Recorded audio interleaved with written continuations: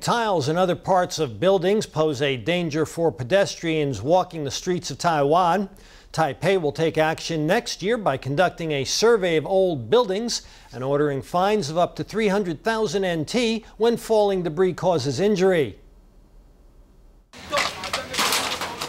On Jiankang Road, Taipei, is this building overseen by the city's Office of Commerce.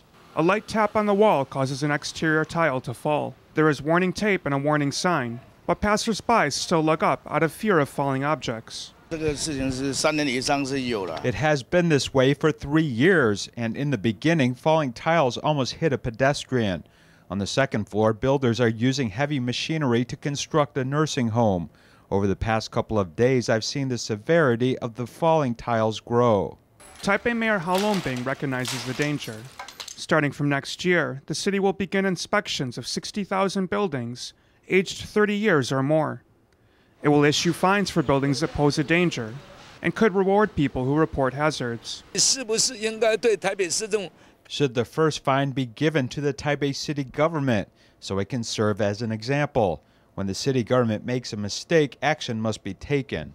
The city councilor wonders why the government waits for accidents to occur rather than first taking preventive measures.